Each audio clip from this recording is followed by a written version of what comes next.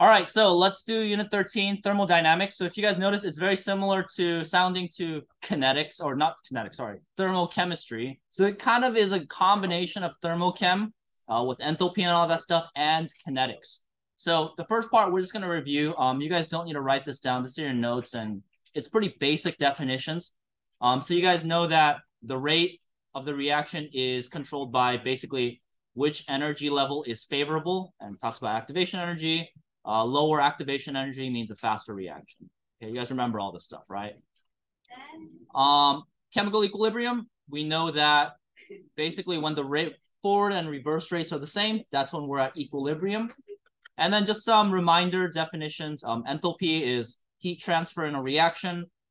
Temperature is the amount of kinetic energy, so how much the molecules are vibrating. And then heat is when energy goes from one substance to another substance. You guys remember these terms? Maybe not the nuances, but they should be familiar. And you can always review this whenever you need to. You guys don't need to write down, okay? So the key thing about thermochem is that thermochem is where we study energy relationships and why reactions go in the direction they want to go. So for example, if you burn a candle, right? If you captured all the gases of that candle and put them in a container, would you expect the candle to reform? No, right? And so thermodynamics is the reason why. Why doesn't it come back together? Or like if you put a piece of ice, on a plate and it melts, would you expect the water molecules to refreeze in the sun?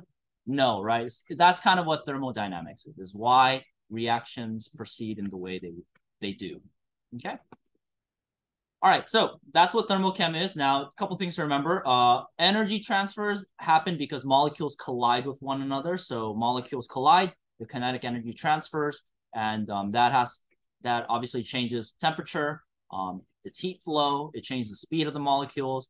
And then you guys remember exo and endo. Okay, so that's kind of the review. Now we're going to talk about the actual meat of the unit. Okay, so the first thing we're going to talk about are called spontaneous processes.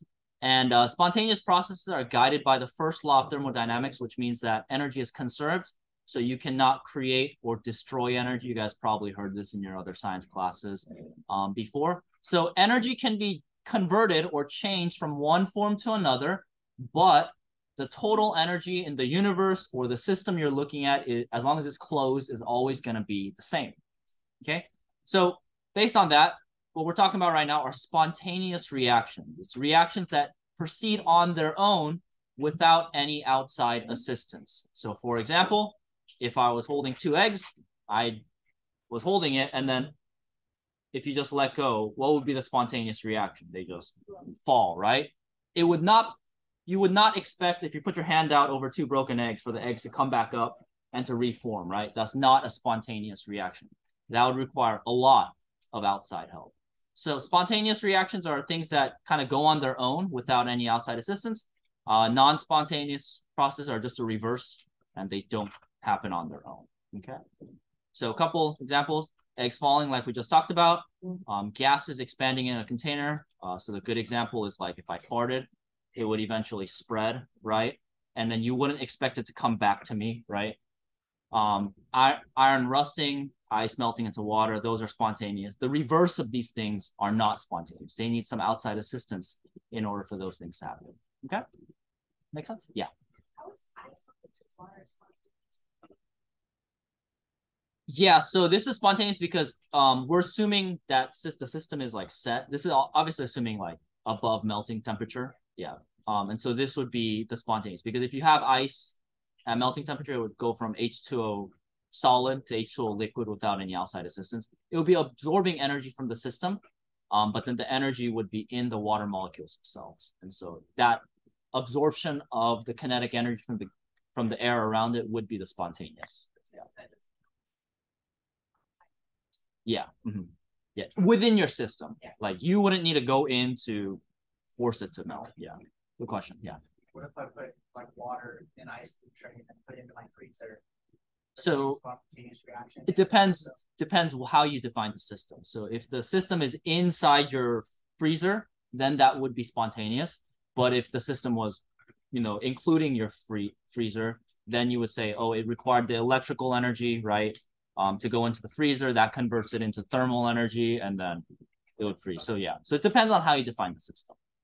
For our purposes, we'll be talking within the reaction itself. Yeah, that's a great question.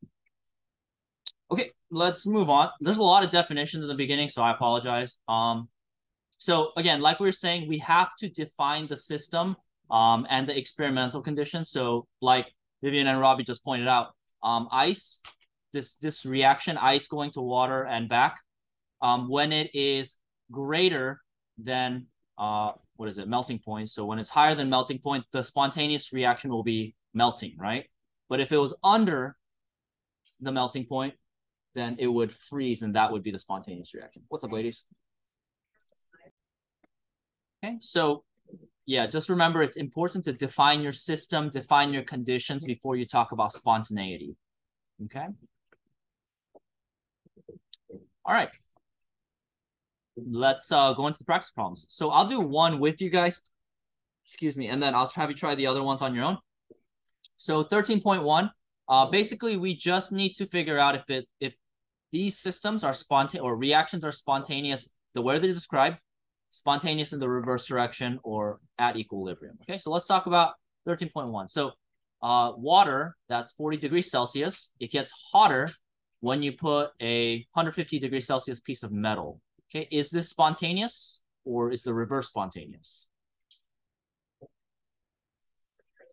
The reverse would be if the energy, if the energy goes back into the metal. So okay, maybe I'll draw it. It's not pictures. You guys need a picture. 40 degrees Celsius water, right? You put a 150 degree piece of metal in it. The system that's being described is the energy going from the metal to the water, right? So the reverse would be energy going from the water to the metal. Okay, so which reaction is spontaneous? Metal to water or water to metal?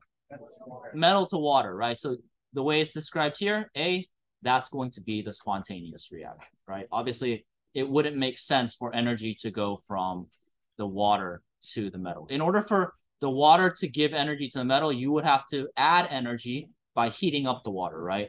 And that's how the water would be able to give energy to the metal. Okay, so that would require outside enthalpy. Okay, make sense? Okay, I'll give you guys about 3 minutes to try 13.2, 3, and 4. You can check with the person next to you. We'll go over it together, and then we'll move on. All right, so if we take a look at 13.2, it says water at room temperature decomposes into hydrogen and oxygen gas. So easiest way to tell if it's spontaneous or the reverse is spontaneous is just look at it and see and ask yourself, does this happen on its own? So if you have water, right, you have a cup of water at room temperature, does it turn into H2 and O2 gas? No, it does not. So that means that here, the reverse is spontaneous. Okay.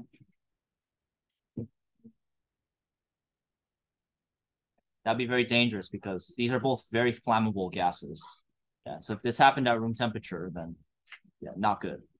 Okay, let's go to 13.3. We got benzene at 1 atm condenses from gas to liquid at the normal boiling point, okay? Would this happen on its own? Would it go from gas to liquid at the normal boiling point? Yeah, no, it would not, right? Because it's at boiling point. Okay, we start at the gas. Okay, oh, sorry. I misread it. It's at the normal boiling point. So it's at here. So if it's at boiling point right here, and we're at a gas, this is actually spontaneous at equilibrium because at boiling point, this is the point where you have the same amount of molecules turning into a gas, the same amount turning into a liquid. So if you're at the boiling or melting point, you have this basically an equilibrium of the molecules shifting between the two phases. Sorry, I misread that, guys.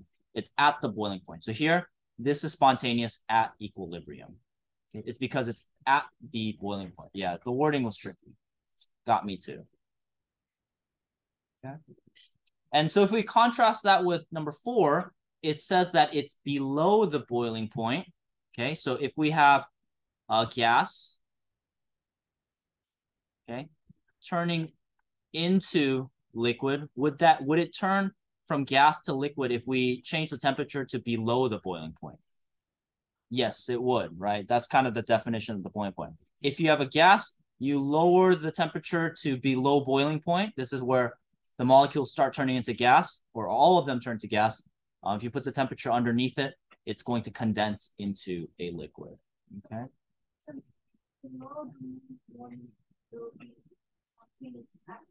Yeah, going from gas to liquid. If it was above, then the reverse would be spontaneous. Yeah. Because you would have to add something into the system to bring the temperature down, to turn the gases into liquid. Yeah. All right, but spontaneity makes sense. It's basically what's going to happen given the circumstances on its own.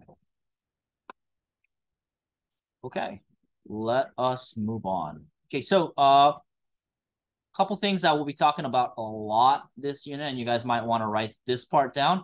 The three, I guess, primary variables that we talk about in thermochemistry, and we'll explain all of them as we go on.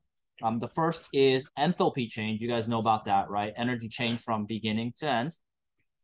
Entropy change, we'll talk about that more in detail, and free energy change. Okay, so just be comfortable with the variables because none of the variables are the first letter, right, of the things. So H for enthalpy, S for entropy, and G for free energy, okay?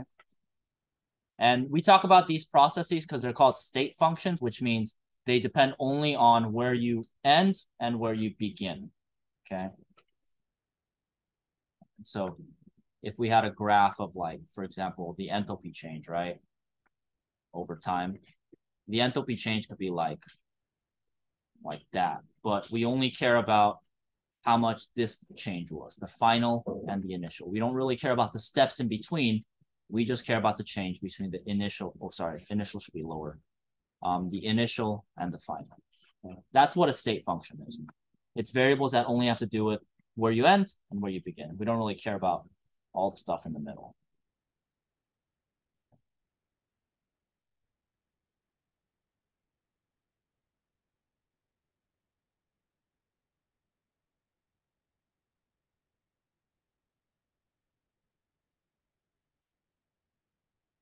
All right, so those are the three variables you guys want to keep in mind. And then a couple things to mention about them is that on the AP exam, when we talk about these three properties, they're almost always for when you're at standard state conditions. And so this is the definition of a standard state condition. You guys don't need to write all this down. Usually we can assume it, but I'm just telling you this so that you're aware. Gases, 1 atm. Liquids and solids are pure, so they're not mixtures or anything. The concentration for solutions are 1 molarity. Energy formation is 0, and temperature is room temperature. So 25 degrees Celsius, 298 Kelvin. Okay. So if you see this little degree sign, this little exponent 0, that means it's for standard state conditions. And this is how you'll usually be given information on the AP tests, okay?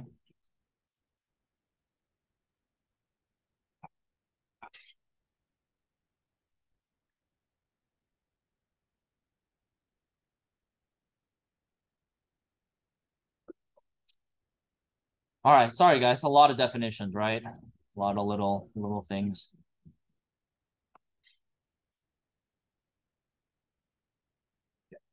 So we're gonna move on now to enthalpy of formation. We actually learned this before. I'm just gonna be kind of reviewing. But enthalpy of formation is the change in energy that takes place when 1 mole of a compound is formed from its pure elements under standard conditions. Maybe you guys remember this. So for example, if we have the enthalpy formation of this compound right here, methanol, we just look at the elements that make it up: carbon, hydrogen, oxygen, and then we just write the equation for them in their pure substances. So carbon, the pure substance is solid, oxygen is gas, hydrogen is gas, and so we just have to write the equation like that, okay? And then for these, just make sure you remember it's always for when you have 1 mole of product. That's why we have the half for the oxygen is because we need to balance it for 1 mole of products. What do you think about 1 mole? So when we write the equation for enthalpy of formation, we just always need to make sure we balance it with, but then the product is always just going to be 1 mole. Yeah.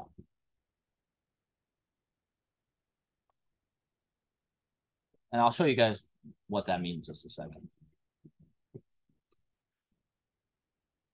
Okay. So here, if you guys remember, for these ones, you have to look up the values for these guys. We'll do a problem in just a second, but this isn't something you need to memorize. You'll have to just look up the values, or they'll be given to you. Okay, yeah. What's the thing like carbon has to be like graphite or something? Yeah, it needs solid graphite. Yes. Okay, so let's go. I'm gonna skip all this. I think it's easier if we just do the problem. So we're gonna do the problem. So what I want you guys to do is just take a second to copy down this equation. As you guys noticed, I have the enthalpy of formation given for you. You don't need to remember it. And I'll just show you guys how to find the enthalpy change for this reaction. And then we'll move on to entropy.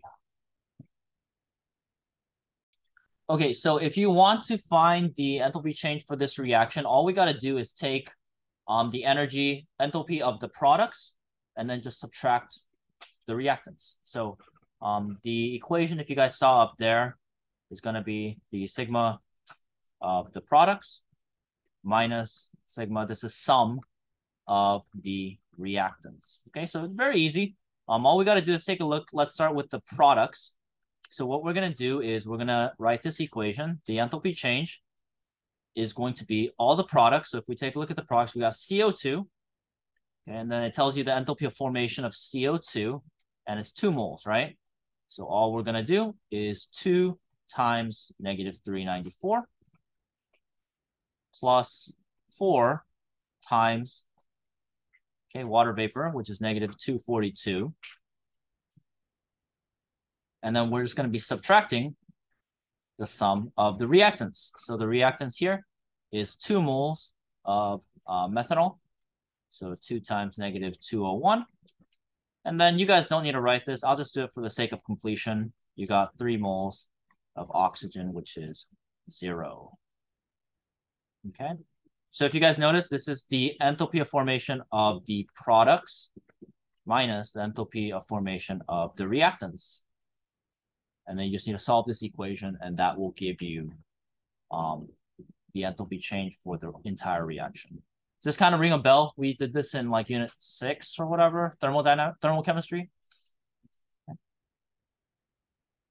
And I'll give you guys the answer because it should be pretty easy to solve. The answer will be -1354, and that'll be kilojoules per mole.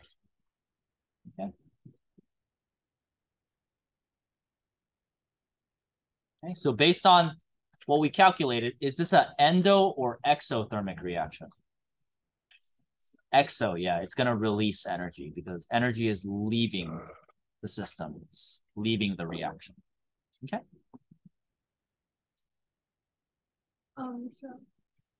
So if we take a look at part B, we're finding the enthalpy of combustion for 1 mole of methanol. So this is actually pretty easy. If you take a look at the balance equation, how many moles of ethanol are we talking about here? 2. So if you want to find the enthalpy of combustion for just 1 mole, what do you got to do? Yeah, divide it by 2. So 1354 divided by 2. So it's -677. Yeah, so if you did more work than that, I am sorry, but it should be just this. And then the unit of measurement will be 1 mole of ethanol. But if you just did 677 kilojoules, that's fine as well. Okay. And again, it's because there are 2 moles of ethanol in the balance equation. But the question is just asking us for the 1 mole. Okay. All right, any questions about that? Easy peasy? Okay, so that's just kind of like a mole ratio question. Yeah. Wait, so the reaction refers to the trading method or is it Combustion of, so this is being combusted. Yeah. Okay, let's take a look at C now. So C, we are turning 5 grams, or we're taking 5 grams of methanol, and we're trying to figure out how much heat is released. Okay. All right, this one I'm gonna can I erase all this stuff up here, or do you guys still need it? Okay, I'm gonna erase it just so we have you guys can see it a little bit better. But what we want to do, oops. Okay. What we're gonna do is we're basically just doing some stoichiometry. We're gonna take our starting number, which is 5 grams of methanol. And what we want to do is we want to convert it into heat. And so what we want to do is we want to turn it into kilojoules. Okay. So we're going to set up some fractions in order to do that. So we have grams. And so we need to convert this into moles because that's what we're talking about in this reaction. So we're going to find the molar mass of methanol. That should be 32 grams of methanol per every 1 mole. Okay. All right, what we want to do now is we want to now scale it for the reaction. So here we have 1 mole of methanol. Okay, but in the reaction, how many moles of methanol are we working with? Yeah, two. So it should be, sorry, it should be 2 on the bottom because 2 moles for every 1 mole of the reaction. So if we're looking at one of these reactions, you got 2 moles of methanol in there. And then for every one of these reactions, I guess maybe instead of moles, we'll just write 1 reaction. For every reaction, what is the energy change? Yeah, negative 1354 kilojoules. Yes. I just did like the 1 mole from part B. 6. Yes, that would be perfectly fine too. So if you just did this, and then what was it? Negative 677 kilojoules per every 2 moles. Oh, sorry, 1 mole. My fault. Yeah, 1 mole. 1 mole of methanol. That's totally fine too. Okay. Or if you wanted, you could have just moved this over right here. Just replace this. That works as well. So a lot of different ways to do it. But yeah, this could work. Let me write the other option that works. The other option you could have done is 2 moles of methanol is negative 1354. That works as well. So any of these 3 reactions or equations would work. Are you gonna get more points? No, On the test you'll for, like showing the whole thing. Nope. So it'll be 106 kilojoules, regardless of what you do. What really matters is the end value and that you found the viable way to find it. If anything, this is probably the most complicated one, so you guys probably did one of these too. Okay. So just a little refresher on stoic. After this next test, we'll be back at it with stoic. Is there like how much? I know you said like the majority of the test is gonna be like the last unit. Acid base, yeah. But like how much is it gonna be like this and stuff like that? Stoic? Yeah. It'll usually be integrated into the problems. So you will, there's not too many like pure stoic questions, but identifying things like mole ratios, converting between molar mass, things like that, molarity, there'll be a lot of that. Yeah, converting from molarity to moles, mole ratio back to a different concentration with different volume, there'll be stuff like that. So if we saw like an Entropy problem, like we didn't know how to do the whole problem, but it talked about like converting, if we like just do write out the stoic for that to get some sort of points, like would they give it to us if we like depends on the problem. You have to be going in the right direction. So like let's say, like for example, if we had something like this, and then you just did the full stoic for like energy, then you would get partial credit because you're still, as long as you're looking for still enthalpy of combustion, which is kilojoules. And so it has to be kind of going in the right direction. Yeah. Usually writing more is not better though. Yeah. If anything, it'll annoy them. Yeah. Okay, ready to move on, guys? Okay, we'll move on. Okay, so we talked about enthalpy, kind of a refresher. Let's talk about entropy now. Now, entropy is a measure of randomness or disorder in the system. Okay, so the bigger the number for entropy, S, the more disorder or more randomness there is in a system. Okay, so easy way to think about this is, let's talk about water again. If you have a little ice cube, right? Okay, it's a solid versus we have a water vapor.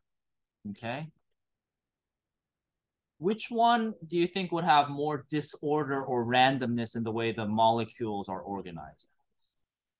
The gas, right? Obviously, the gas has more randomness because they're constantly flying around, right? There's more randomness. So this guy right here would have a greater value of S than this guy relative to this guy right here. And that's kind of the gist of entropy. Now, we can start talking about like quantum mechanics and like really complicated things with this, but all you really got to know is that it's disorder. It's how random the molecules are organized and moving around, okay? And then you can calculate it the same way. You guys don't need to write this equation down. Anything that's delta is sum of the products minus the reactants. Okay. And then one thing you might want to jot down somewhere is entropy is always positive. So if you do a calculation, you get a negative entropy value, you did something wrong, because zero entropy is there is no disorder.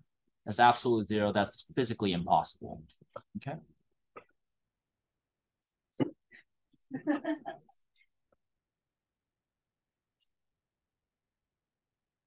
Okay, so let's move on to the last one now. The last variable we talked about is Gibbs free energy, G. Okay, and Gibbs free energy is basically a measure of whether or not something will happen without the input of outside energy. It's a measure of spontaneity. Okay, so basically it's telling you whether or not, it measures whether or not a system, a process is going to be spontaneous or non-spontaneous, and we got a value to go with it. Okay. And the key thing to write down, if delta G is negative, the reaction is favored. So if you get a negative value for G, that means it's going to want to do it because systems want to go to low energy. But if the change in G is positive, you're going to have to put energy into it. It's not thermodynamically favored. Okay, so if you guys want to use some shorter language, this is spontaneous. Okay, if delta G is negative, it's spontaneous. And then here, this is non-spontaneous.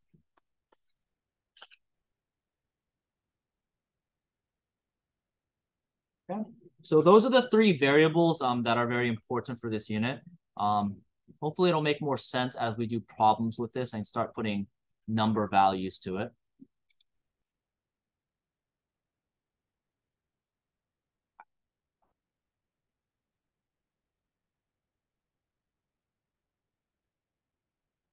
What is Gibbs free energy?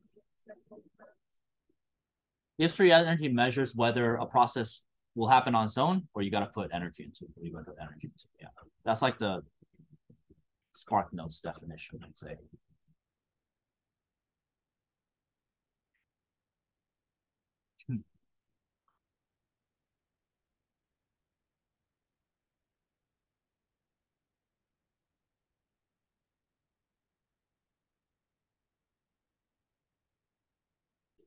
Alrighty, guys. So that's Gibbs free energy. Let's go into talking about the relationship between all three of the variables together. Okay. Now, make sure you guys write this equation down, because this is going to be the equation we'll be working with for a while now. Okay, so just make sure you guys have this written down. So Gibbs free energy, the change in delta G is equal to delta H minus absolute temperature times delta S, okay? And we'll talk about all the implications that come with this equation in just a second. But this is basically a way for us to calculate whether a process is spontaneous or not spontaneous by looking at the other three variables. Okay, so if we, I think it's on your equation sheet actually, but you're gonna use it so much this unit, and you'll actually have to use this probably a lot on the test. Yeah, it's on your equation sheet too. Yeah. But you'll probably end up memorizing it at a certain point. Okay. Now, a key thing to note about this is that the temperature is absolute, so make sure you change Celsius to Kelvin before you work with it. Okay. And as you guys are copying that down, let me talk very briefly about this equation. So you guys probably know this from our other discussions previously, but nature and just everything, they basically move towards two states. Everything wants to be low energy and high disorder. Okay, so it wants to be very low energy and it wants to be very random. Okay, so easy way to think about this, since my dog's gonna die soon, is let's talk about my dog, okay? How old's your dog? 15. Yeah, it's about time. Okay, so we got my dog. Okay, we got my dog. Thank you. I don't like it. Looks like it's like a wiener dog. That torso is very long. Anyway, we got my dog, right? Right now, this thing has high energy, right? And it has low disorder, right? The things that make up my dog aren't just in random places. For example, like its tail isn't automatically going to randomly move to its, mouth or anything like that. It's very low disorder. It's a very complicated, very organized system, right? But one day, hopefully soon, my dog's going to die. I just don't like my dog. It's not even my dog. Okay, it's gonna die. Okay, now my dog dies. We're not gonna do anything. Let's say we don't do anything to my dog, right? It dies in the middle of a field. There's no. It's a Jindo. It's a Korean breed. Didn't I show you guys pictures? You did a long time. Anyway, whatever. Actually, let's say my dog dies and then we put it in like a box. Okay, there's no bacteria, nothing like that. It's not super hot or anything, and then we put the dead body there. Okay, now, we'll just say it's a box. Okay, what's gonna happen is eventually, what's gonna happen to the cells and everything inside of my dog? Yeah, it's gonna decompose, right? And so my dog, the energy inside my dog, it's obviously going to drop, right? The body heat is going to dissipate into the gas molecules around it. And then let's talk about the randomness. Eventually, it's going to decompose. The cells are going to break down. The water's going to come out. Probably some poop's going to come out, right? And then eventually, my dog, if you leave it long enough, is going to be just some sludge on the ground, right? So the cells are broken down. Atoms are broken down. It's just kind of a thingy, a puddle on the ground. And so it's going to have very high disorder. Okay, so that's a way you can visualize. Now, when you think about this, you can think about my dog. To make the example more like help me understand, I need to see the one. No, I'll show you later. Okay, I don't like that thing. Anyway, so yeah, that's basically how nature moves now. We can think about this in terms of how the universe expands too, right? The universe is expanding. Everything is basically moving away from each other, right? Higher randomness. Everything is getting colder in the universe. Generally, the energy is decreasing. And so, or not the absolute energy, but energy in different systems are decreasing, okay? So that's basically what nature likes to move forward into. And this equation kind of helps us visualize that. So you guys do not need to memorize this table. This is just kind of me organizing everything that we can derive from this. So for example, if you read a problem and you can figure out the enthalpy is positive, that this is negative, right? This part right here is negative. Then we can obviously calculate that delta G is going to be positive, right? Because minus minus turns into plus. You put two pluses together, you get plus. Make sense? That's basically what this table is. You don't need to memorize it unless you really need to. And then plus means that it is not spontaneous. Okay, that's what this table teaches or is kind of organizing the information of. It's just what we're going to get it depending on the values of these numbers. Yeah. Unless you really want to. Sorry, my bad. No.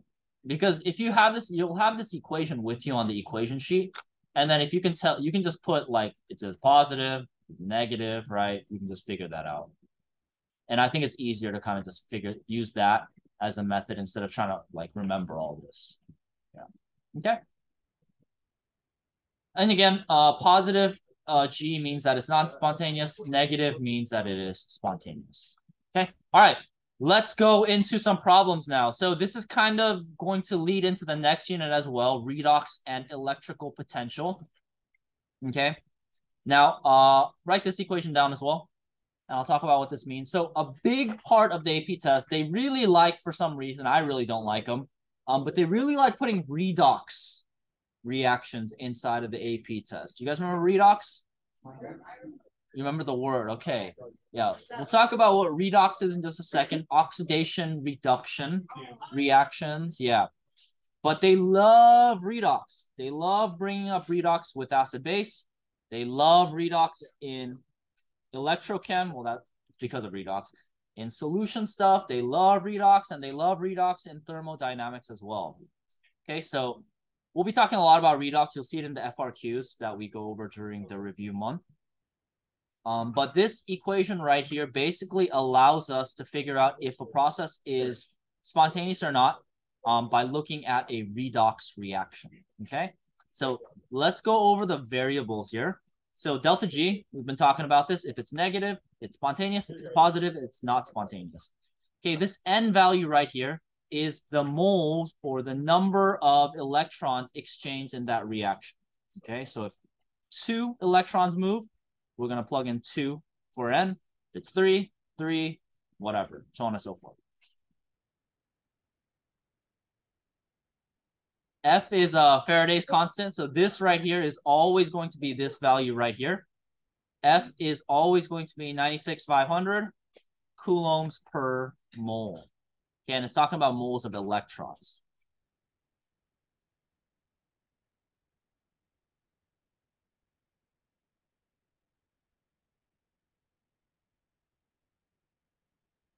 Okay, and then this E value will usually be given to you. Okay, it's voltage. It's going to be written next to the equation. So let's say you have a chemical equation, right? Okay, it's going to be written next to it. Okay, the E value will be written next to it.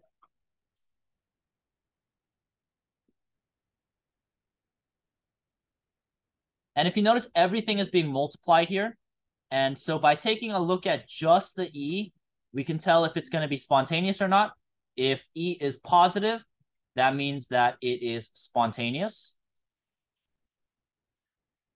And if E is negative, it's going to be non-spontaneous. Okay, and you do not need to memorize this equation. It's going to be on your equation sheet as well. Okay, just be comfortable using the equation, and we'll go over a problem right now. And we'll be talking about redox again. I know, I hate chemistry too. No, chemistry's fun. We always talk about this. I have not brought it up in the last 2 times. The last time it has not been. No, okay. Come on, Robbie. Whenever you say I hate chemistry, I was just thinking. Yeah. Could have done something else with my life. The answer will always be, I don't know. I don't know, man. I could have been like Could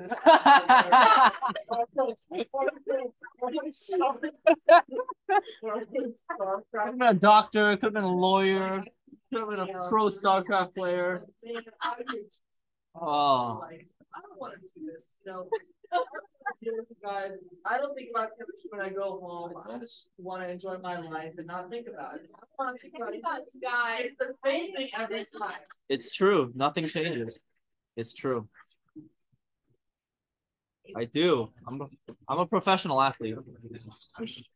No, I'm just playing, guys. I love on the real. I love this job. It's like the best job. Yeah, you always say you're over. Oh, teachers are so overpaid, man. Like we are. They should be paying you a lot less. Oh no, they should be paying me more, but we are overpaid. All right, let's move on to the problem. So 13.6. Okay, we're gonna be using the equation we just learned. Okay, now before we use the equation though, we need to figure out a couple things. So let me just jot it down so that I have it, or so that we have it as a reference, and we're just gonna start filling in the numbers. Okay, so we got delta G, go to negative N, F, okay, and E. Now, if you take a look at this equation right here, we have all the variables except one. What's the one variable that we don't have right now? Yeah, we don't have N, because this is a constant, right? So we can just plug in the value. This is given to us right here. Now, before we start, let's take a look at the E value. And if we take a look at the E value, we can tell whether this reaction is spontaneous or not. Is this spontaneous or non-spontaneous? It is spontaneous. Yeah, we know that because this is positive, which means that our total value will be negative, which means a spontaneous reaction. So this is going to be a spontaneous reaction, and we can figure that out just by looking at the E. Now, that's not what the question is asking us about, but that's some important information we can derive. What we need to figure out now is the N, the number of electrons that move, okay? So we're going to review redox real quick, and I'm going to teach you guys the acronym that I use in order to remember redox. I'll teach you two of them, okay? The first one is oil rig, okay? Oil rig, yeah. Oil rig stands for oxidation is loss, and reduction is gain, okay? So whatever compound loses electrons is being oxidized. Whichever one gains electrons is being reduced, okay? Hopefully this rings a bell. And that's all you really need to know for oxidation and reduction. Now you can look at any equation and figure out which one is being oxidized, which one is being reduced, okay? The other one, I don't like this one because it doesn't really make sense, is Leo-Gur. Oh, not Geg. Gur. And same thing, loss of electrons. That's oxidation. If this helps you remember, that's fine. Gain electrons is reduction. So basically communicates the same thing. That was lame. Yeah, I like oil rig because that's an actual term. But if some people really like Leo Gur, because tigers, or not tigers, lions go Gur, I guess. Yeah, whatever works best for your strange brain, that's fine. Leo Gur, yeah. Leo Gur. Lions go Gur. Okay. All right, so based on that information, I'm going to give you guys a minute to see if you guys can figure out how many electrons move in this redox reaction. So which compound is being oxidized? Ooh, uh-oh. Uh-oh. Okay, so we got to figure out which one is losing electrons. So electrons are what? Positive or negative? Negative. So if I lose things that are negative, do I become positive or negative? Positive, right? Just like how when you leave this class, you are going to lose me, this negative influence in your life, and you are going to become positive and happy again.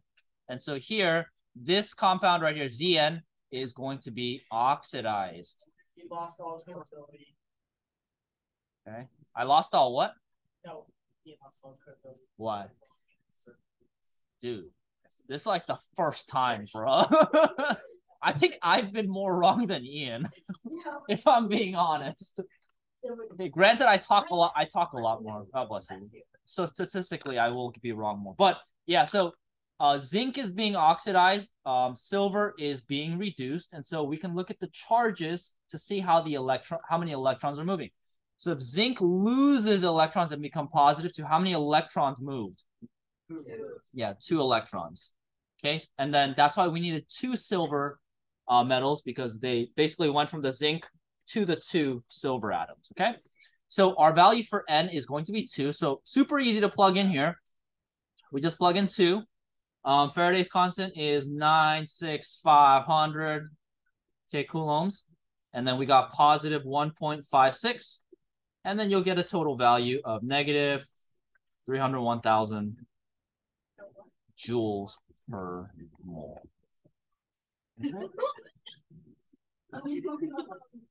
Hey, no laughing, no happiness in this class. Okay. So that's how we can calculate the delta G value and spontaneity for redox reaction. And we'll be doing this next unit, so just make sure you're comfortable. If you need to go back and review redox a little bit, it might be helpful. But if you remember oil rig or Leo-Gur or whatever, Should be fine. Okay. Okay, guys, let's move on to the next question. Now, for thermodynamics, it's very important for us to remember how to do Hess's law, so we're going to review it before we move on. Hess's law is basically where you get a reaction, you get the steps for that reaction, and you got to figure out what the total enthalpy change is. Okay? Do you guys want to try this on your own or go over together? Okay. Let's go over it together. Okay. So we're gonna figure out the enthalpy change for reaction 1. Now, I'll copy it down with you guys so that I don't get too far ahead so you guys can't pay attention. But what we're gonna do is we're gonna take these reactions right here. We want to rearrange them or organize them or flip them in order to produce this reaction right here. Remember? Okay, for sure. Okay. Okay. Nice. You want to do it on your own? Okay. I tried. Okay, so how about this? I'll do it up here, but if you want to try it on your own, you can ignore me, and then you can check your answer at the end, okay? Okay, but what we want to do is first, we want to take a look at reaction 1 and then look for these compounds in the other reactions that we're working with, okay? So we got N2H4. So which of these reactions has N2H4? Reaction 2. And so we want to just make sure that it's on the correct side of the equation. So if you take a look at it, they're both on the reactant side. So we can just kind of copy this down exactly the way we have it for now. Okay. You guys like this? Yeah. Yes. Oh. Mr. Hythoff made this fun. Yeah. Oh. I like how Mr. Hythoff made it fun, but not Mr. O. Granted, Hythoff is goated. He is much better than me at everything. Yes. He's a better jumper than me, too. You guys are messed up. Why y'all laughing? Dude, you guys are messed up. Dude, Mr. Hythoff is legit goated. Jedwards is goated too.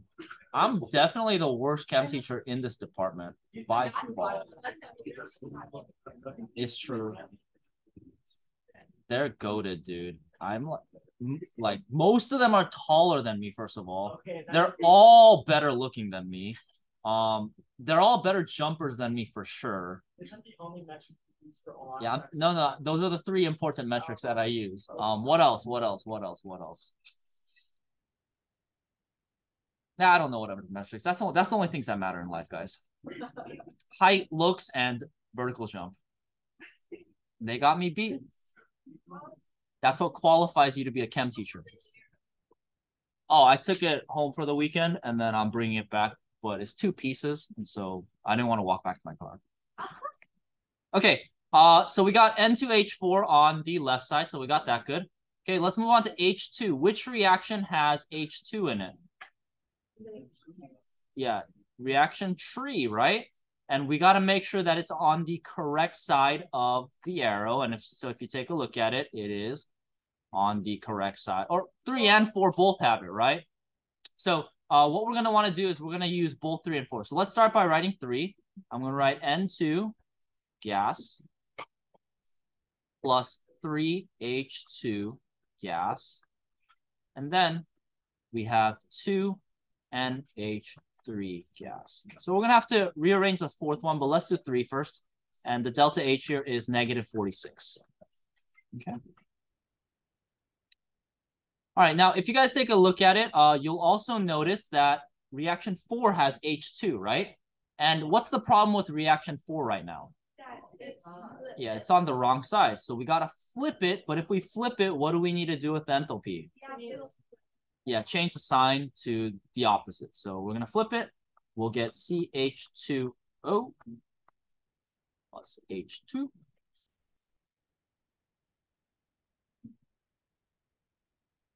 Okay, and then we got to change it to positive 65. Okay. All right, now we just need to make sure that everything cancels out on the left and right side. And the thing that we have left over is reaction 1, okay? Okay, so let's go through it. So we only want N2H4 and H2 on the left side. So we're going to try to get rid of everything else. So let's start with this guy. We don't want this guy. And if you notice, we have CH4O liquid on the other side as well, so they cancel out.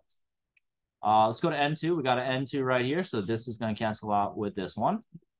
We got 3 H2s, so these guys can cancel out, which is fine because we still have 1 H2, and that's the number that we wanted.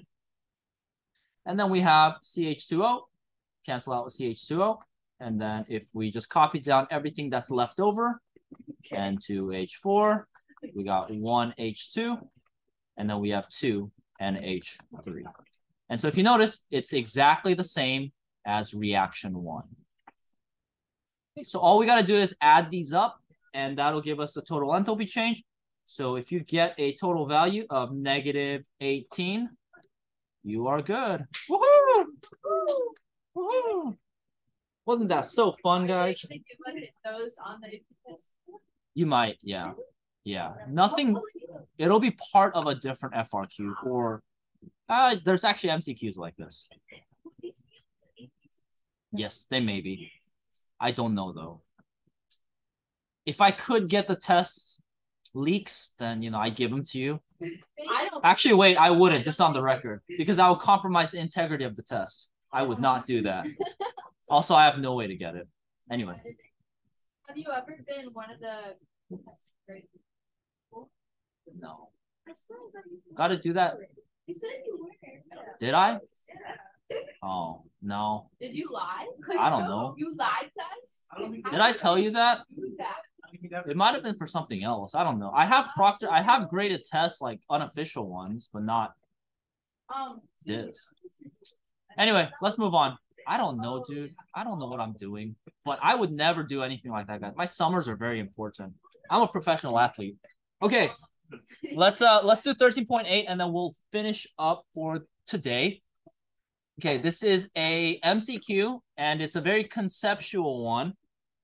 You don't need to do any math. Okay, so if you're doing math, you're doing something wrong, but you'll have to look at the concepts, and you'll have to use one of the equations we learned about earlier. So I'll give you guys about 3 minutes to kind of think about this, figure it out, and then we'll go over the explanation and the answer in just a sec, okay? All right, so here we want to use the free energy reaction, and then we're just going to play with the variables, no straight numbers, to just kind of figure out what's going on, okay? So the only information that you're given here is that this reaction right here, the enthalpy is a negative value. Okay, that's all the information that we're given. And then it's asking you, hey, if you have this reaction, okay, and we said that this is going to be a negative number right here, right? Enthalpy is a negative number. If we increase the temperature, what's going to happen to the Gibbs free energy? Okay, so this right here. Okay, so let's think about this, okay? We don't know anything about S, but what we can figure out is that this isn't really going to matter, okay? Okay, we don't need to worry about S very much. All we need to do is think about what happens to G if we make T bigger. So if we make T bigger, does G become more negative or more positive? Yeah, it's going to become more negative. And the reason why is because T becomes a bigger number. So for example, let's just kind of do this in our head. Like, let's just make up some numbers. If this was 1, right? We can say that this ends up becoming -1 or something like that. But if we make this a bigger number, like 10, then that means this number is going to get greater as well. And the reason why is because you're subtracting a bigger number. So this is going to become more negative. Does that make sense? Yes. Okay, so just by that, we can take out B and D. Okay, now all we need to do is take a look at A and C. Okay, and here, if you take a look at it, what we can do is take a look at the reaction, and that will allow, okay, that will allow us to figure out which one is correct, A and C. So C is not the right answer, and the reason why is because we're talking about the spontaneity of a reaction, right? If we're talking about if a reaction is spontaneous, we're looking at the factors that make the reactants basically react together. And if you take a look at C, it's talking about the gases, right? But gases are talking about which side of the reaction? The product side, right? So since C is not talking about the reactants, it can't be C. And so your answer has to be A because all the gases are on the product side. Okay, so if that didn't make sense, just let me repeat myself. When we're talking about spontaneity, basically, will a reaction proceed? If we proceed a reaction, we're going from reactant to product, right? So we're looking at what is going to affect the reactants. Doesn't matter if the gases are higher pressure, if none of the reactants are gases. They're all products. And so that's why C is an incorrect answer because all the gases are products. But spontaneity has to do with whether the reactants are going to react. Okay?